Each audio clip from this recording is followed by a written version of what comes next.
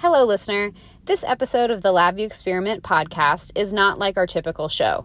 Today, Sam talks with Andrea Goulet, who is best known for making empathy accessible to analytical skeptics who code. Andrea and Sam talk about how empathy-driven coding practices are the way of the future. We hope you enjoy. Welcome to the LabVIEW Experiment. I am your host, Sam Taggart from SAS Workshops. In my 15 years of working with and training developers, I've had the opportunity to conduct a lot of experiments. Over here, we believe in embracing failure as the essential learning experience that it is. And what better way to learn than from other people's mistakes? In this podcast, I talk to industry experts, colleagues, and friends about their failures and how they have turned them into future successes.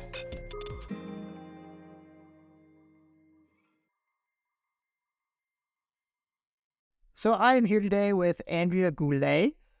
You may know Andrea because she spoke at the GLA Summit. She gave one of our keynotes, and it was a talk about empathy. So why don't we start with that? And you go over the whole presentation, but just give us like the Cliff Notes version of that presentation. Yeah, it's actually one that has been very popular. So it's called Empathy is a Technical Skill, which a lot of times I present at software conferences, agile conferences, and I always get people who come in, they're like, what? I thought empathy was all about intuition and emotions. But kind of my purpose is I want to be able to operationalize empathy so that we can map it out schematically, just like we would with software, and we can understand it kind of on a systems level, because when you start to look at it that way, it's surprising just how much there is in common with how we develop and maintain software systems. There's actually an underlying architecture that neuroscientist John Decity from the University of Chicago has mapped out. And so there's functional areas in our brain that contribute to different aspects of empathy. So those are, I call them care, calm, consider, connect, because the overall scientific words are a little bit hard for me to remember. But care is what's called empathic concern. It's also called compassion. It's the foundation of all empathy. Compassion is what powers empathy, and compassion is a heartfelt and action-oriented response to suffering. So compassion is a response to suffering. And instead of feeling distressed by it or pulling back, you lean towards it. And that can be hard a lot of times, because if we're tired or we're sick or we don't know how, if we're not practiced in it, if we have habits, learning how to work in that way is important. Calm is emotional regulation. So this is being able to calm yourself down so that you can think and communicate in a way that is coherent and it expresses things and you're able to have dialogues. And that becomes critical for the next piece, which is consider. This is called cognitive empathy. And this is your logic. This is deliberate. So empathy is kind of like breathing, where there's an automatic component. You can go your whole day with never even thinking about it, but you can also be very deliberate. So the empathy that I talk about is the deliberative empathy. So let's say that we're doing a code review. You could just like bang it out and like not even think of anybody or who's going to read it. Or you can be really intentional and think about, okay, who's going to read this? How can I make sure that my ideas are going to be understood kind of for posterity? So somebody who I don't even know yet might come on my team and wants to get context. And then the last one is connect. So that is what's called affective empathy. And there's a synchronization between emotions and being able to kind of align your emotional state with another. And when all four of those components are kind of in balance, or in balance, not imbalanced, when all four of those components are in balance, then that's what effective empathy is. So being able to map out kind of, similar to, how we describe healthy code, right? It's, it's easy to read. It's got, we measure cyclomatic complexity and duplication and churn and kind of all of these different things. And those are kind of the components that we think of when we think of healthy code. And, empathy is kind of the same way. There's all of these different components, but it's a system because all of those different things interact with each other. And that's just kind of the tip of the iceberg. So yeah, I've been really, really fascinated in how can we take empathy out of the realm of intuition and kind of magic, if you will, where it's just this like, you either have it or you don't. Because the research shows that everyone has empathy. It's just there's kind of a stereotypical way to express it. And we can absolutely map it out in a way that is accessible to people who are more analytical thinkers rather than kind of make decisions based off intuition. Yeah, I think it's probably also muscle memory, right? All those little skills, practice. If you practice them, then you get better at them and they become more automatic. Yeah, absolutely. Yeah, I describe it that like empathy happens in micro moments that matter. So being able to recognize like, oh, this is a situation where I could apply empathy. And there's so many more of them than you think. I have this one slide and it's like even logging messages or, error messages or, code reviews, commit messages, variable names, all of those different things are places where you can pause and think about the developers that are going to come after you, the developers you're currently working with, how you should interpret work that came before you that you're working on. And then once you start to, identify opportunities in the code, you can also look for opportunities within yourself. So self-empathy is really important, being compassionate to yourself when you make a mistake, recognizing that you're a distinct and autonomous boundary. Like there's like a self-concept, and so we want to make sure that that boundary exists, because if we enmesh ourselves too much in another person, then empathy can kind of go awry, which I'm just fascinated by, because like in domain-driven design, for example, like a bounded context is a really important thing, and we set boundary conditions within the code. Same thing happens with empathy. And then you can think of other individuals that you're connected to, that you're having kind of an interpersonal dialogue with. That's kind of where we think empathy happens, but it can also happen asynchronously. And then also thinking of it on the systems level. So empathy in a group, so in a team, in an organization, in a community, but then also how do those groups interact? So when you start to map all this out, it's just really fascinating, and it starts to make sense to me. So I hope it makes sense to other people too. No, yeah, I really like it. Yeah, your message about error handling, I think I just ran into that the other day. I was talking to somebody and they had some code. Like, yeah, this weird number, but I have no idea what it means, and it's kind of cryptic. And so being able to explain that and put it in more meaningful terms, because it's a thing to do. Yeah, there's an economist, Daniel Kahneman, and he wrote a book, Thinking Fast and Slow, where he kind of pulled in two different ways that we think about things. So there is system one, which is more process oriented. It's slower.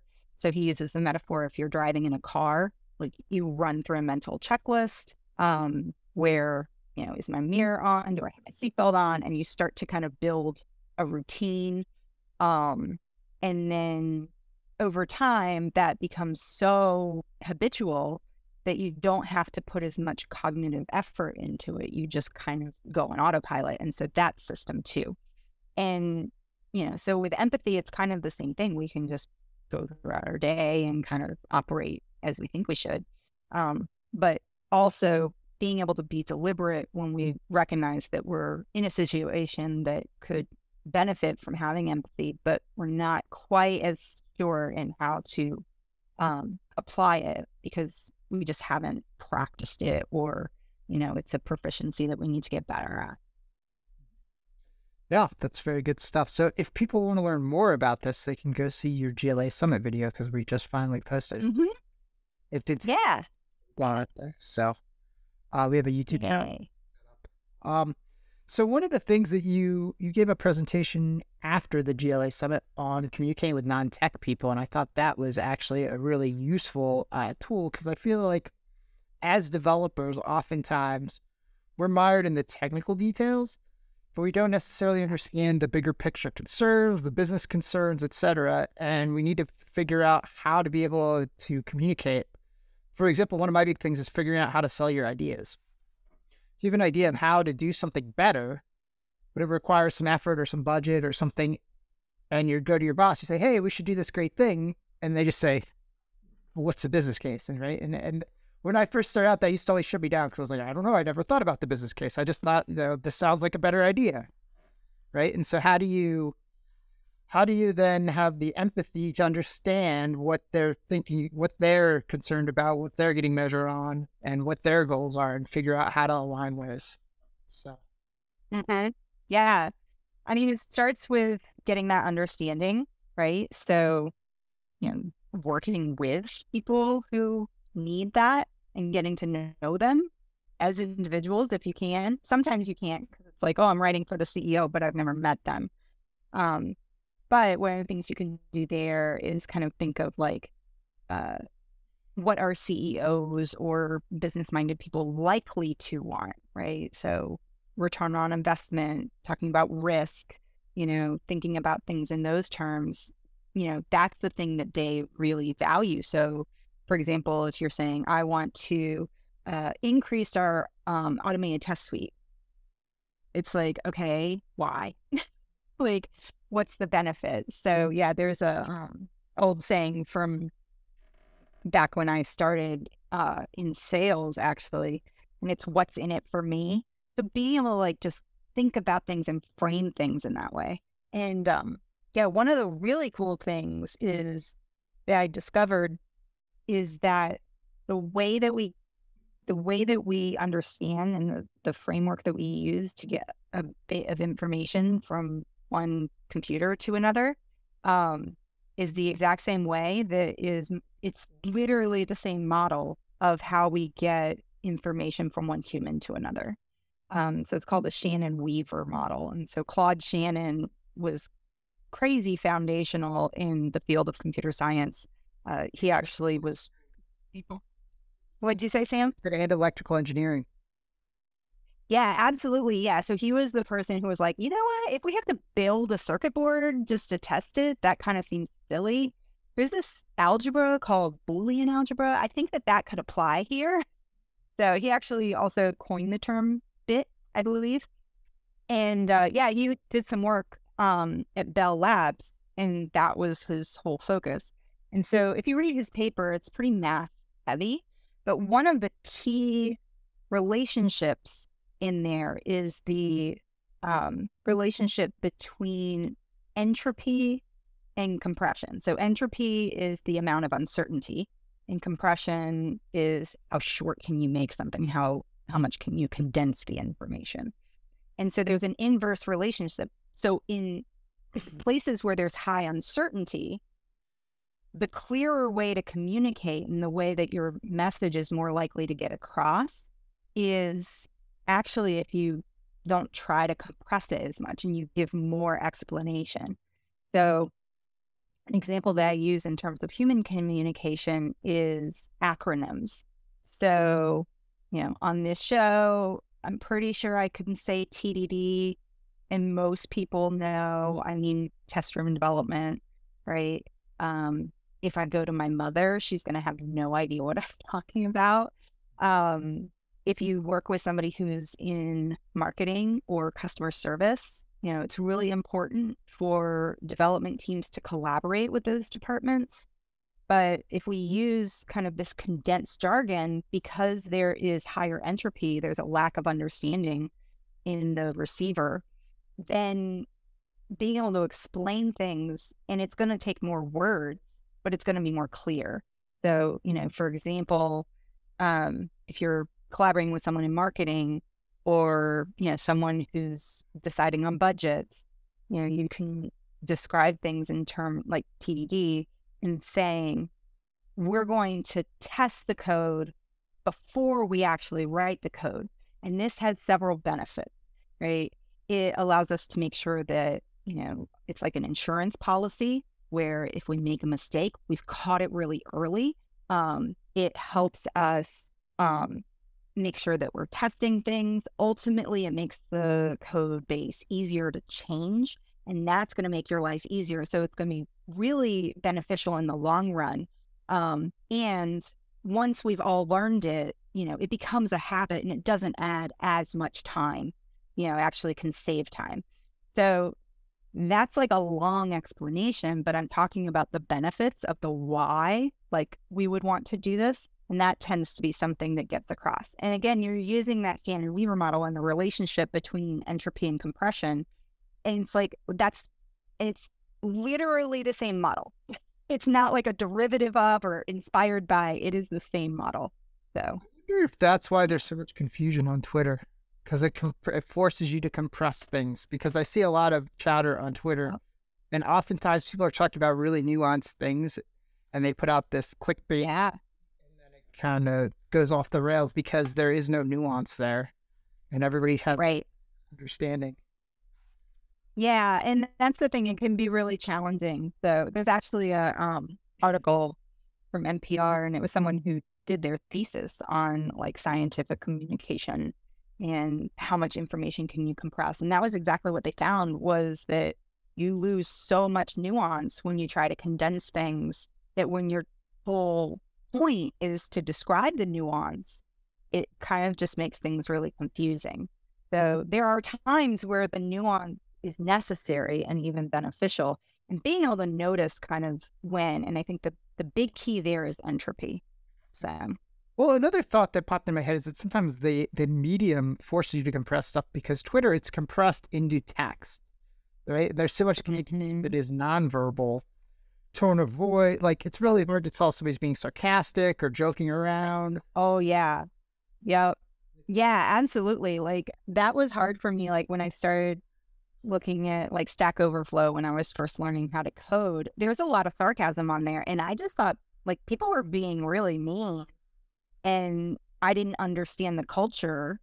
There were people who were flat out being mean, right? And, but I think a lot of times it's trying to be sarcastic, but at the same time recognizing that your intentions don't always come across. So like if I'm with my best friend and like we go walking twice a week, and she knows that my personality is, I'm not a naturally sarcastic person, but like if that's kind of who I am, then it can actually create bonds where it's like, haha, we have this almost inside joke, and I know you're not being serious, so there's less entropy there. But when you're publicly saying something and it's really compressed and you also have a lot of entropy, like that makes it so it's just rife for misunderstandings. Yeah. Yes. Yeah, like that entropy is kind of like the noise in the system, right? Like I think of like relationships with people, like all this underlying stuff that exists, like cultural background stuff that then affects the communication as it's traveling along the channel, right? Yeah, absolutely. And like one of the ways you can think about it is that, when you're getting a bit of information just from the computer to computer, you really only have an information channel, right? Like it's just about bits and bytes and like, are they assembling themselves in the correct order? But one modification that I think is helpful is to take the kind of channel and split it into two with humans, where you have both the content channel, you have the information that you're trying to convey, but you also have the relationship channel. So, who am I talking to? Am I certain that I understand what their needs are? How much interaction have I had? How is our relationship tense or, relaxed, where we know each other?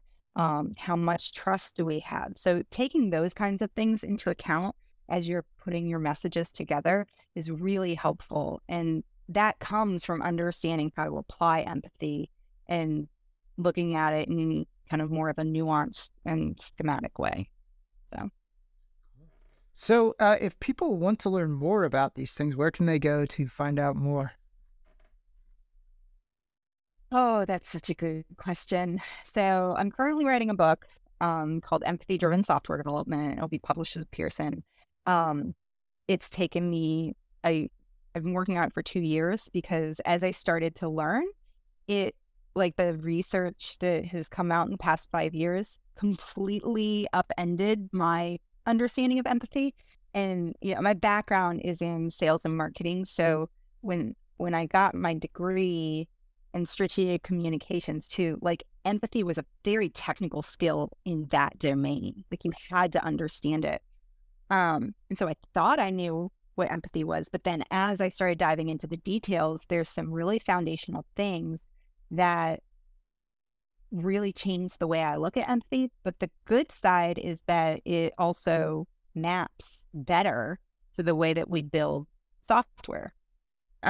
So if you go to my, so I started a company as well, Heartware. So we've got software, hardware, and Heartware. And so our domain is heartware.dev, because there's a medical device that as heartware.com. Yeah, so that's kind of, I'm putting out courses and content, and there's a link on there to sign up for updates about the book. Yeah, and I also publish kind of a long form article about once a month on LinkedIn. So you can follow me on LinkedIn. I'm not active on Twitter. I'm on Mastodon, but not super active there. And then also Empathy in Tech, which is you're helping on the leadership team, which is fantastic. And so there we give kind of monthly hour-long free workshops just to kind of get the information out there. So yeah, so the technical communication, if you wanted to watch that video, it's available publicly on Empathy in Tech's YouTube channel. But you can also go to empathyintech.com, and we have all the videos there. Okay. Very cool. Yeah, definitely worth watching. I sat through that. It was very good. So thank you. Also, you should know too, for the Empathy in Tech, there is a Discord channel as well. Yes, there is. That's another platform I struggle with. But yeah, there is. So, and it's great. And we now have bi-weekly meetups there as well. So talk to people. Mm-hmm. Yep. Yep. Which is very good. This episode of the LabVIEW Experiment podcast is brought to you by lids. Lids. Because if you didn't have lids on your coffee cups, how many times would you have replaced your ergonomic keyboard by now? Thanks, lids. The way that I actually met you was through Legacy Code Rocks. Do you want to talk about that a little bit? Because that also has a community around it. Yeah. So the way that I got into software was I had started working for myself at 25. Before that, I had a job in sales where I basically took this database and created all these Boolean searches and all these templates and just built this kind of engine in the database that just let things run. And I ended up in less than a year becoming the number 3 sales rep in the nation. And people were like, what the heck are you doing? I was like, I'm just using the tool. It was called Act. So I'm like, I just got the user manual and read it and implemented some stuff. And then after that, I decided that I really wanted to work for myself. So I worked with clients like chiropractors' offices and things like that to help them implement kind of what I had done. And so I had a blog at that point where I was describing the work that I was doing and kind of how I approached content. And so a friend of mine from high school at our 10-year reunion picked up, he had a startup, his name's Scott Ford. And so he told me that he had been looking for a CEO because he wanted to be a co-founder, but he really wanted someone who knew how to run a business. And so he was like, I want you to be my CEO. And I was like, what? I don't even code. I don't know why, what qualifies me? And, he said that, he knew me from high school and he thought we would be a good fit in working together. But then also he described how the way that I approached content development was actually programming. It's like you're taking input, information from businesses, you're putting it into this system where you have operations and then you're getting a result and kind of an output. And he's like, at its core, that's what programming is. I was like, oh, interesting. So I joined and was learning. He was really focused on agile and XP practices. So I had just a steep learning curve, but I really liked it. And so we focus on, Corey Bites is still around. So that's the name of the company.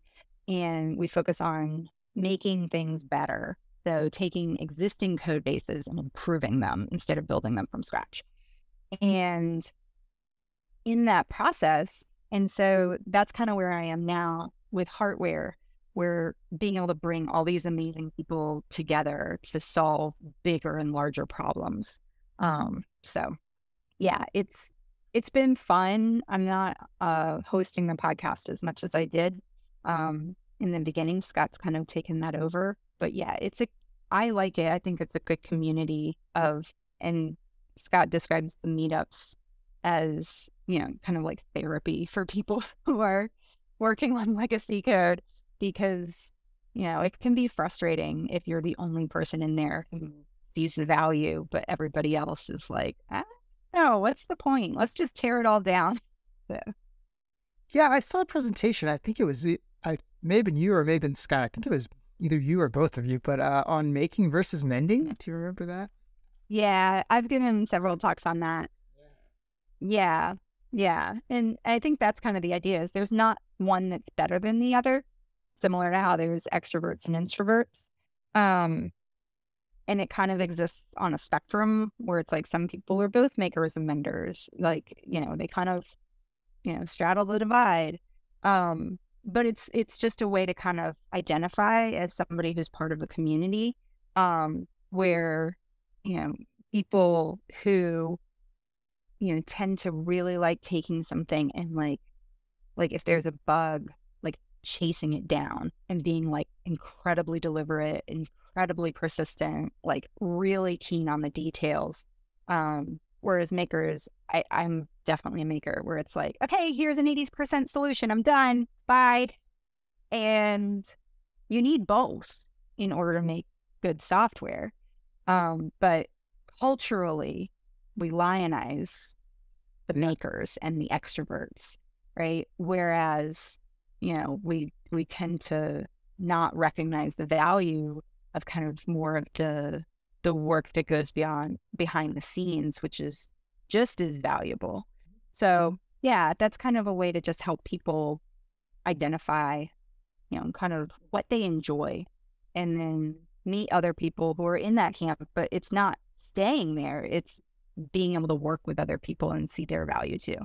Yeah, it definitely is a spectrum. I feel like people tend to gravitate to one side or the other, but definitely there's a spectrum. I think one of the interesting things that popped into my head is this thought that, like, our society seems to think that the only creative act is creating new things.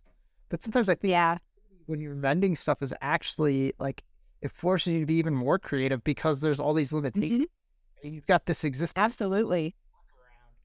And so it forces you to try things that if you're writing it from scratch, you may not consider doing that. So that's an interesting thought. Yeah. There's a lot of relationships between constraints and creativity. So you're spot on. And that makes me think, we were featured in a book called The Innovation Delusion by, oh my gosh,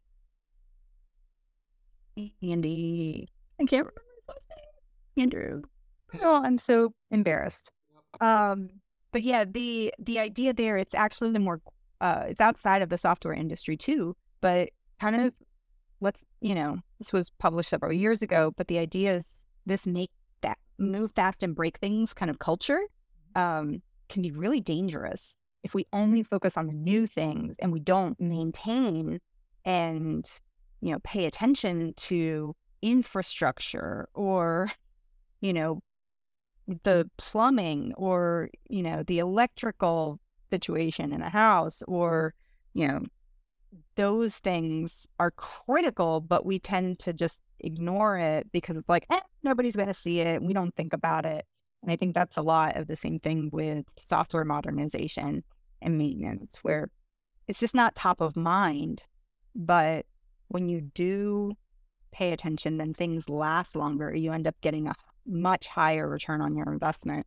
But yeah, but culturally, we kind of lionize this idea of innovation and diminish the value of maintenance. Yeah, I call it the magpie syndrome, chasing shiny objects. We tend to do that. Ah, yeah.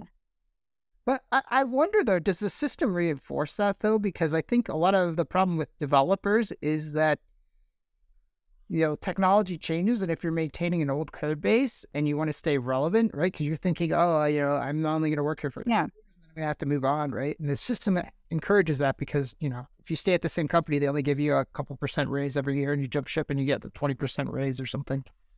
Right? So it encourages chase the shiny things. Yeah. Well, I think also kind of the venture capital infrastructure too, there tends to be more of a bias towards inventing something new that's going to disrupt everything. Or So AI. yeah. Yeah. Yeah. Mhm. Yeah. And I think it's not to abandon those things, but it's just a recognition that, you can reinvent things. Like if you think about an old house, like this is kind of where Scott got the idea for this term software remodeling, right? Where you have people who build new houses and new construction, right? But eventually the infrastructure in there is going to fail. Now, so he redid he had a Victorian house. It was like 1910 that it was built. And so he had gone in and renovated it, but he didn't use the tools that were only available in 1910. He used power tools. He used, pressure treated lumber and like modern things. And so it's really about modernizing. It's not let me keep it in this existing like time locked state. Because if you think about it, like your body, for example, it reinvents itself all the time. Like your gut, the cells in your gut are replenished like every month. Your bones are cellularly replaced every 7 years. There's actually very few places it's like a few places in our brains and our eyes that kind of don't change from birth. And so I think of that in a similar way to a software system. So you've got like kernel aspects of the code where that's really not going to change, right? But UI, like that's going to change all the time, like which frameworks you use. And so you can part of what we've done at Corgi Bytes is taking some of these systems that are on, kind of older platforms or frameworks or languages, and then migrating them to something that's modern. But the key is that you don't disrupt the existing system. So you're constantly able to fulfill your business needs instead of doing a hard cutoff, because our bodies don't go to sleep one day and then our consciousness is transferred into a different corporeal form, right? It's this act of just ongoing reinvigoration and changing. And ideally, that's what you see in a software system too, where things are constantly changing and updating. But if you were to say, oh, this is, there's actually the ship of Theseus paradox, where they would send out this ship in Greece to commemorate this battle. But over the years, they had to replace each one of the boards and things like that. So after 100 years or so, every single board had been replaced on this ship. So the question is is that ship still the original ship? Because none of the original things are there. And that's very similar to, how we maintain and modernize software. It's still usable the whole time, but it's also constantly being maintained and updated. So yeah, that's a big rewrite versus refactor debate. And I very much I've wavered all along those lines throughout my career. I'm very much in the refactoring camp now, exactly like you say. And I think, back to some of our previous conversations about selling it to people, I think it's much easier to sell the refactor because in terms of risk, it's much lower, right? Because it's much lower. Yeah. Replacing one board, right? But if you said, I'm going to tear this whole side off and put it back, well, then you've got nothing until you get it all back together. So. Yeah. Yeah. Yeah, I think the bias there is that you have people who are used to managing projects. It took me a long time to really understand Agile. because like I was used to, like I went to school and like learned how to manage projects using Gantt charts and like, you know, mapping things out. And there was a book called Team of Teams, and it really mapped things out that there's a difference between a complicated system and a complex system. So a complex system is much more dynamic, and it's difficult to predict the emergent behavior. Whereas, you know, it's more of like a process. It's not really a system where, you know, you put in X raw materials, you run it through Y process, and you get Z product. And so that function, like if you've got a like assembly line or something like that, general process can be optimized and works fairly well. But when you're in a situation like software where there are just so many dependencies, and, you know, that's when you really have to, you know, kind of let go of this need of certainty and, you know, just in time and things like that. And you just have to approach things in a different way. And I mean, there are times when a rewrite makes sense. I mean, like we had one client where that was actually our advice, because the CTO, it was a startup. And so the CTO had come in and written everything in an outdated technology because that's what they were used to. And so the CEO was like, I don't understand why I can't hire developers. And it was like, they were relatively early in their, you know, kind of journey of but the CTO quit. And she was like, what do I do? And so we were like, rewrite everything in Angular and like, you know, React, and use kind of these modern frameworks, because that's what people who are coming out of school now are going to be more familiar with. They're not going to be using web form anymore. Like, so that was what we suggested. And so they got in a new CTO who built everything from scratch. And that was the right decision in that moment and for that specific context. But for a lot of contexts, you know, we advise to rewrite. It's pretty rare. So I feel like rewrite works if the program's in its infancy is one stage, and also if it doesn't work. Because sometimes I've had people who hire something and they get it like halfway and like, but it doesn't work, and it's like, well, there's a lot of value in a program that's been around for a while and doing its stuff. But if it hasn't been around for a while and it hasn't been actually doing anything valuable, then there's not a lot. Mm-hmm. Yeah, absolutely. Yep, absolutely. Yeah. So yeah, that's a very interesting topic. Yeah, there's always going to be debates on that, and there's always, but yeah, I'm definitely firmly on the side of, I feel like even in the situations where you have something that needs to be written, I feel like the act of trying to refactor it first gives you a lot of valuable insight into what it's actually doing and how it's structured. And I feel like my advice to everybody is almost always like, try to refactor it and see where you get, and maybe it'll work. And if it doesn't work, at least then you've haven't wasted that time. You've learned a lot about how the program works. Yeah.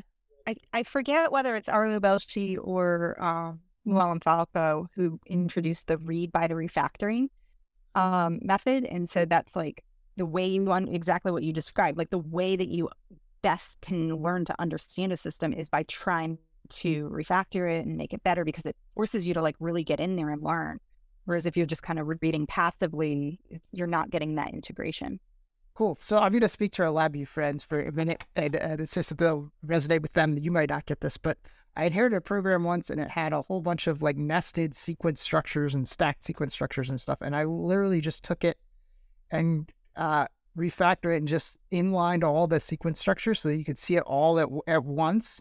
So it'd be the equivalent of like, you know, it's got way too many, like, it's got super deep function calls, and so you just like basically get rid of all the function calls and put everything in one method just so you can look at it in one file. And I found that actually really, really helpful. And then you could start like taking, like, you know, like if, for example, some of the functions aren't very cohesive and they just kind of seem haphazardly put together. If you put them all in one method and then re-extract the functions, then it makes more sense.